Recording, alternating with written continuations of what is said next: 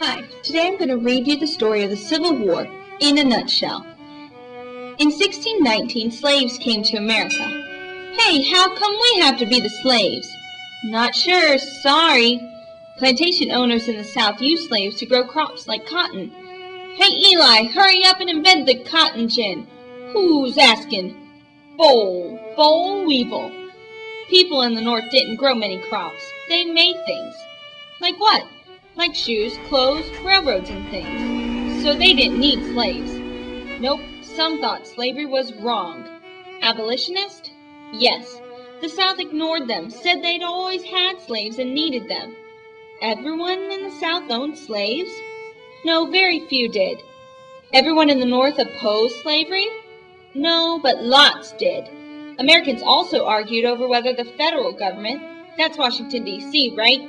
Yes, or each state should have the most powerful laws. Like about slavery? Like about slavery. New states joined as free states or slave states. Senator Henry Clay made a compromise law so states could decide for themselves. But people kept fighting over whether slavery was right or wrong. John Brown tried to lead a slave revolt. It didn't work. He was hanged for breaking the law, but people couldn't forget him. In 1860, Abraham Lincoln was elected president. Old Abe was against slavery. That made some people happy and others unhappy. That same year, South Carolina said, "We don't want to be part of the United States of America anymore." Other states also seceded. How could they do that? They just did, even though it was illegal. Abe had a problem. The country was dividing into pieces. Georgia, Louisiana, Florida, South Carolina, Alabama, Mississippi, Virginia, Texas, Arkansas, North Carolina, and Tennessee became the Confederate States of America under the leadership of Jefferson Davis. They made their own flag, the rebel flag, right? Right, and their own government. That very year, Confederates, some called them rebels, and the Union, some called them Yanks, met up at Fort Sumter in South Carolina. With one shot, boom! The Civil War officially began. Boys, men, teenagers, grandpas, fathers, sons, brothers, uncles, even some girls wanted to fight. Soldiers picked their side, north or south, and joined the army. The first battle was at Bull Run, or Manassas, depending on whether you're a Yankee or Southerner. Confederates won hands down. Next, there was a battle between two iron ships, the Monitor and the Merrimack. Then, Battle of Shiloh, 7 days battle, second battle of Bull Run, and Battle of Antietam, bloodiest of the Civil War. There were soldiers fighting battles all over. While one was happening on a field in Virginia, another was happening by a creek in Alabama. There were too many to count. In 1863, Lincoln issued the Emancipation Proclamation. It said all slaves were free. The slaves loved it. The North loved it. The South hated it. Fighting continued in Chancellorsville, Tennessee. General Stonewall Jackson was hit. Pow! He died a few days later. Soldiers fought a bloody battle at Gettysburg, Pennsylvania. Thousands died on both sides, but the Union said they won. The Union had been losing most battles and wanted to quit, but Gettysburg revived their spirits.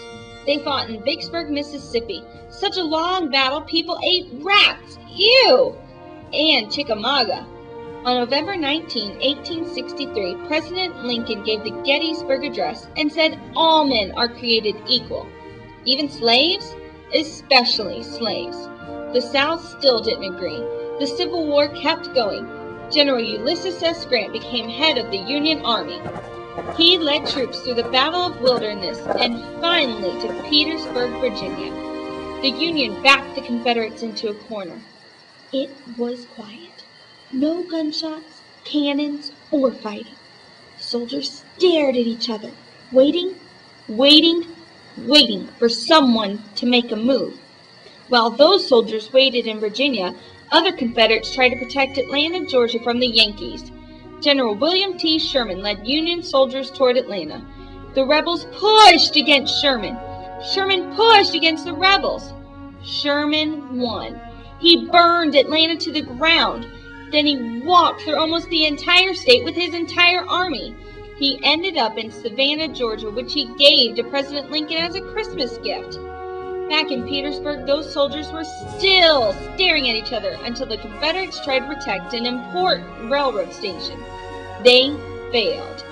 They marched to Richmond, Virginia with the Union on their heels. Richmond was the Confederate States of America's capital. The soldiers, led by General Robert E. Lee, did all they could to protect Richmond. They failed. They kept marching backwards, slowly running from the Union. The Confederates ended up at Appomattox Courthouse, Virginia. Robert E. Lee had nowhere to turn. He didn't want any more men to die. He surrendered. Lee and Grant met. Lee signed surrender papers. Grant said Lee was dignified and took defeat gracefully. So the war was over? Yes, officially, but some battles continued until the word got around. By the time the 4-year war was over 618,000 men had died. It took years to rebuild the South and help the slaves learn how to be free. But the United States was one nation again. What did the soldiers do? They went home. And that's the story of the Civil War.